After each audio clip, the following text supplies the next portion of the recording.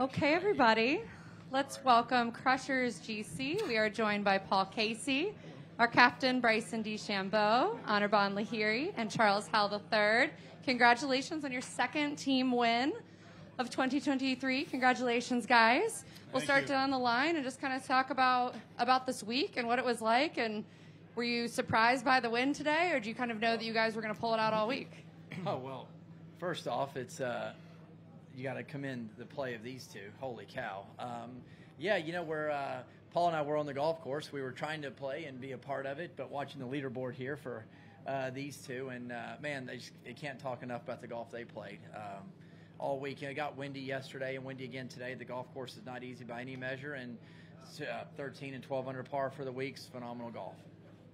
And Bon, obviously I know this is a little bit bittersweet for you. Does having the team win take the sting away from the individual a little bit away?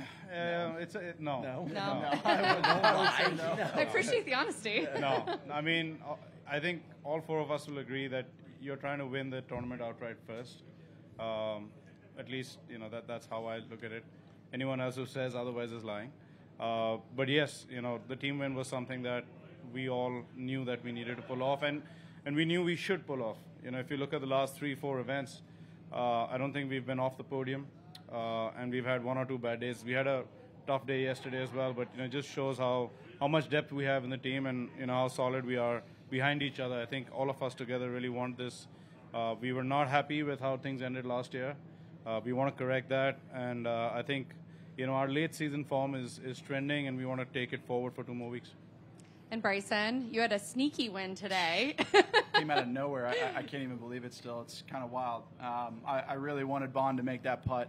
Me too. Yeah, I know. And it's never one of those things you want to see a teammate go through. But, you know, it is what it is. And I think, you know, he's learned a lot, obviously, throughout the course of his time at LIV. You've had a bunch of seconds, right? And time's coming. Thanks for reminding me. I just had to say. But what I'm saying, though, is like, he has been an unbelievable player, as well as Paul and Charles supporting us from you know the depths. Unfortunately, from the back. Sorry, I had to say that. Thanks, Bryce. I love you. but what I can say though is that these guys mean the world to me. And when I was going through my tough times, I can't tell you how many times that they would talk to me personally and say, "Hey, man, there's a reason why you're here. Come on, you're better than this. Let's go. And so. To have that support system is just amazing. I can't thank them enough, and we really just got to get the job done this year in Miami. That's the most important thing. I mean, you know, winning tournaments is important, but Miami, we want to get that win. And Paul, heading into Miami with you guys being in this great form, do you guys as a team now, you think, have a little bit more confidence heading in than you did last year? No, we had plenty of confidence last year. We just didn't get it done, plain and simple. You know, it's the beauty of, reiterate what these guys have already said. I mean, we're such a close unit. We're on paper, it doesn't look like we like. How are these 4 guys going to be friends? It's the beginning of a joke. Like you got two Englishman, Americans, an Indian, an a Texan, and you know, walk into a bar. Wait, what was Charles? What was I? You just pointed to him. The boy from Augusta. I went to the bar. He's an Okie too. So. Boy from Augusta. We're happy that at least we're somewhat happy right now that we've kind of solidified hopefully a seed. I don't know if we've done that, but we think we probably have. Mike would top know. 4. Mike, have we done a solidified top 4? So we're in a strong position going in. Look, I mean, this is the beauty of. This is why I love what we're doing. It's the individual and the team element, and it's the individual element is rewarding to a certain level, and the team element is rewarding to a whole nother level. They're different. You can't compare them. But boy, does it feel good to play good with these guys. Would it be safe to say that it gives you something to play for every day, every week, regardless of your... I was a great example this week. I struggled with the game, and Barn and Chucky saw it the first day. I played some really good golf and then just struggled. You know, this is a difficult golf course, but the motivation to back these guys up and contribute, and whatever I shot today, 3 under, was, I mean, I pulled that out of nowhere. You know, and it was really, really important in the end. It was. Yeah, we won by 3, right? Was it 3? 2? I think it was 2. Well, if it was 2, I mean, even more important, right? So, Awesome. I'm going to kick it over to Mike. I know he's got lots of questions for you. Bryson, can you just kind of take us through your range of emotions there? I watched you after Bond missed a putt, and you won the tournament, but yet you had your head down. To be honest with you, I was actually sad. Like, I really wanted him to make that so we could go battle it off in a playoff and finish it off the right way. So that was the first emotion that I had, and then secondly, you got people coming over and congratulating you, and it's just like, I really didn't feel like I won it, because this isn't the normal feeling that I usually have when you win a tournament. So it was definitely a huge mix of emotions, but I don't know what to say. I mean, I missed a putt on the last hole thinking that was to get into a playoff, and then to go have it be to win. I don't even know what to say. It's really a weird mix of emotions, but very blessed, very happy, and it gives all of us something to continue to keep pushing for. We all have the ability here to do it.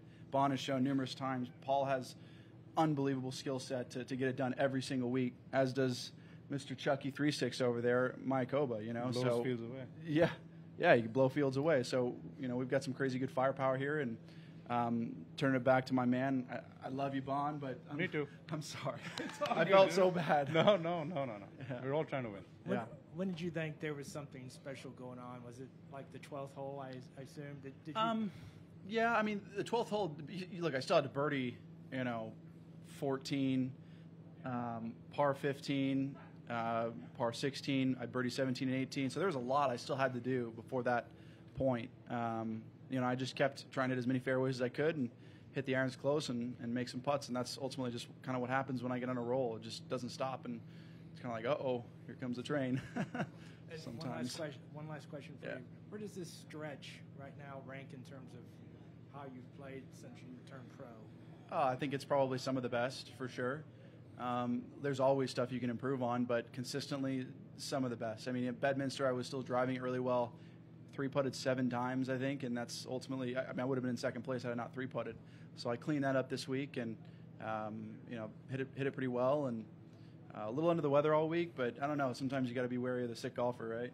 I think that's kind of what we had a team visit to the pharmacy, didn't we? Yeah, we did. Yeah. We went to Walgreens. We did, yeah. That's what the team does when they're away. What do you do off the course? We go to farm. That's right. No, it was just we were all feeling a little, throaty, I guess you could say. I don't know. There's a better way to put that. No, it was the pro-am party, and with a lot of it was talking. Great loud music, talking, and it just felt like scratchy throats. And he said he was sick, so we hit the panic button and we went to the pharmacy and bought the whole pharmacy. Bond, can you kind of take us through your day? Obviously, you got the lead, and you were sitting on the lead for most of the day after you overtook Seb. Were there times when you were looking at the leaderboard and you saw Bryson charging? It's like, what are you doing to me, Captain? Come on, it's been 8 years. It's actually quite weird because today was one of those days where I played really bad, to be honest. I was fighting my swing the whole day. I missed so many fairways right. I wasn't turning on my backswing very well. But I just, kept grinding it out. Even though I wasn't hitting it good, I wanted to make sure I take the, big numbers out of play, take the 5s and the 6s out, which I've done really well this week. And I kind of did that. I hung in there, made a few birdies. Par 5s kind of took advantage a little bit. I think just towards the end, I guess you could say I 3-putted 18 and I 3-putted 15. But I never hit anything very close except for a couple of wedges. So I was kind of fighting my swing. In my head, I knew I had to get about 15 or 16, to be honest, because, Sebastian came back really well. I know he fell off a little bit in the end, but, I was just trying to look forward because one of the things with this golf course is if you're finishing on 18, you've got a pretty tough stretch of holes to finish up. But if guys are starting on, say, 3 or 4, or a little further up, you've got 1, you've got 2, those are, gettable holes. So I knew that I had to get to 14, 15, 16. I was just pushing to go forward. Unfortunately, wasn't able to do that coming in. So, that was that. I really didn't see much of what was going on. I knew he was playing well because the team was up, and that's what I was happy about. I'm never going to, not want the team to do well. So I was just trying to focus on what I needed to do. And this is the second place finish you've had since you joined LIV. You keep talking about being in position and kind of one of these days breaking through. What's the thought right now? Do this again next Sunday, and again the Sunday after that, and again the Sunday after that, and just keep doing it, because there's only so many times before I break that door. It hasn't gotten frustrating at all? Well, if it was frustrating, I wouldn't be working as hard as I am. Also, that's what makes a great golfer. That's why he's on the team. That's why I love him to death. Paul, can you just talk about, especially like Bryson's last month or so, just since Greenbrier, what you've seen, how impressed you are? Yeah, I mentioned it to I had Matt Minster on the bag this week because Johnny's got his health issues he's dealing with. So the Reverend, as we call him, he used to work for Patrick. I just said, I mean, this guy's, because we saw his name pop up there. And you're like, oh, here he goes. This is good. Here we go. We got another hot Bryson. It's some of the best golf I've seen him ever play. No doubt. Going back to, including Wingfoot. And we played at Augusta my first year as I was an amateur playing with Spieth. Remember that? I do remember that. Yep. He was talking to me about I was giving you a lot of crap, wasn't I? Yeah. on 10, walking on 10.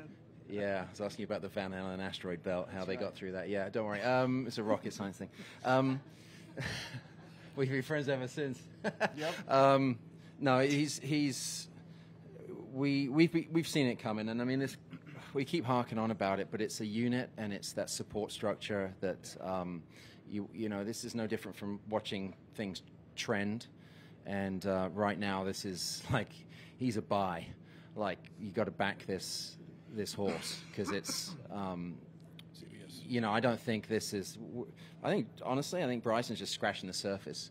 There's been a lot of, if you want to go through it, a lot of things that he's worked on and like, I guess, obstacles, things like greens books, certain rule changes, stuff like that, equipment, the long drive thing. I mean, there's all sorts of stuff. You're building a house. Like, there's a whole bunch of stuff that, all right, the people know that we know that your house will never be ready, that he's figuring all these things out and he's just ticking them off. And the less he then has to figure out, or the more he figures out, should I say, the less of those questions, the greater he is. I mean, I'm not going to blow smoke, but I mean, it's an unbelievable level of ability. It's not a talent, because there's talent, but then it's hard work and the thought process and everything behind it. I mean, we're just along for the ride, the three of us. We're just tagging along. But it's great to kind of be part of that and help in a certain way, because we benefit from it as well. But I think this is a level that we've seen before, but I think there's more to come. Charles, you've been around this game for a while now. How much fun are you having with this whole team concept, playing with these guys? Oh, well, it's wonderful. Paul and I have known each other forever, since college days.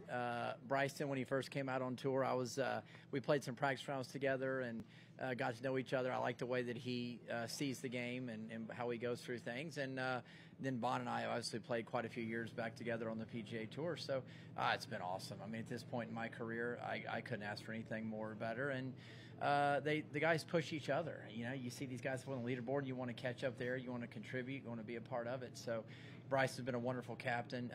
He lets us do our own things to prepare the way we need to, but also together as a team. And I can't say enough about the job he's done. Appreciate it. Congratulations. Hey, guys, Bon has to catch a flight, so we're going to keep all of the questions for right now focused on. Thank you, guys. I'm out. Give him to Bryson. Oh, See ya. no, can you stay for 5? You got to go? He's got to go to China. Yeah, I got one more question. Okay, if anyone has a question for Bon, we're keeping Bryson after. If you have a question for Bryson, please hold it, okay? Question for Bon? See, I told you, don't want to start. Perfect. I'm next. Any for me? Can I go? Okay, good I'll luck, see you in there, Bon. Bon, I'll see you in there. You Yeah, don't need to? second. We got more questions. And I got to go look after my kids. No, I do. They're Okay. I gotta look after Let's my over kids. one or two more. Couple more media. Bryson, obviously under different organizations, but third big win in your career here in the state of Illinois. How much Yeah. do you like playing Midwest golf, and how has Illinois been to you? Bluegrass, baby. I don't know. Is that right? Is that anyway? He's just leaving. Bye. Okay. I guess it's just gonna be questions for me. I'll see. I love you guys too. I'll see you in there in a little bit. No, it's just the grass, the air. I don't know. There's something about the greens. I'm comfortable, and I grew up on grass like that at Dragonfly, Riverbend. So I'm just super comfortable with the grass, and I know how it's going to respond. And this is now the second time that I've won in like kind of semi-rainy, drizzly, wet conditions, which is something I've never done. So it's really cool to be able to win, and then win in a weird way. Like I just came out of nowhere. Going from, oh, I'm not going to be even in a playoff to, oh, I'm in a playoff to, oh, you win. I mean, what are those types of emotions, you know, as I'm on the fourth green? I had no idea what was going on. You said at Olympia when you won the amateur that you had played here a few weeks before in the Western Am. That's right. You didn't win, but you said you felt like this was a kickstart, how well you played here. Correct. And on to bigger and better. You're hoping it's another kickstart into Miami? Yeah, absolutely, and beyond. I think there's going to be a lot of work in the off season going on. I'm not going to describe too much of that, but what I can tell you is something special is going to happen next year because of it. Thanks, Bryce. Thank you. Can I do one quick one? Yeah. Okay. You're good. So with what happens at the Greenbrier, how much does that take a weight off your shoulders, give you extra confidence when you're at, even par halfway through yesterday's round? So I mean, how does that propel you? I knew that this golf course was gettable. I knew that I could have the chance to go low, just with the way I'm driving it and hitting it, putting it as well. It just felt like such a unique week because it wasn't like I putted super great or hit it really great. I just kept it in play and hit it in the right places. And I feel like I took advantage when I needed to. I even missed a one-footer. I pretty much missed a tap-in yesterday. So just all of weird stuff happened this week, but kept focusing on it. Jibo, again, he's been unbelievable in helping me stay focused out there on the right things at hand, not focusing too far ahead or too far behind, but really getting ingrained in the shot and keeping me at a level pace. What's nice about him is he's from Washington, so he's kind of got that little mellow fever sort of thing, and you know I just kind of flow off of that, which is really great. So I don't know, I just it's 58, yes, but again, I played well on this golf course. Thanks. Bryson, I didn't get to ask you one earlier. Okay. Okay. So in Greenbrier, your mom was not there. She was there today to watch you win. Can you just tell us how special that was for you to have her out here today? It was amazing. First off, you know, my mom probably not even thinking, oh, you know, he may play well and finish top 10 or something, but to actually go get it done and do it for her and for my family, my cousins that are here and everything, it's pretty special. They're from Quincy, so just southwest of here, which is sweet. You know, not many times that my mom's got to see me win because she's given so much up, you know, to me to support me and everything. She had a job for a long time. She just retired, so she's been able to be out here for quite a while. And it's great for her to get to just see the environment, see the family, friends, meet new people. Obviously, with my dad passing last year, I wish he would have gotten to see me win, but I know he's up there in spirit and he's looking down, smiling, so no problems there. But it's definitely special that my mom's with me. I love her to death, and she's given everything up to have me do this, which is pretty special. That's awesome. Thanks. Go for it. Bryson, given how well you're playing, I mean, yes. How much more disappointed does it make you to not be on that Ryder Cup team and you know, you're playing some of your best golf, right? Or how are you playing better than Wingfoot? Like yeah, definitely. I am playing better than Wingfoot. You know, if you look at it, it would have been nice to at least just have a call. There's numerous people that I think Zach should have called out here, and we didn't get that. And I understand, I get it, but you know, we're nothing different. We're still competing. We're still working super hard to be the best we possibly can be. Brooks is obviously going to kill it for Team USA next week, and excited for the team. But yeah, I mean, it definitely does sting a little bit. But you know, you say what you want. We're still golfers, and I personally think that given the way I played this week, I could have definitely racked up some points for Team USA. But it's nor here nor there. It's time has gone on. Hopefully, I'll be in line for it in a couple years. But do you attribute it to Zach? I mean, you won his tournament in 2017 in the Quad Cities. I did. I don't know.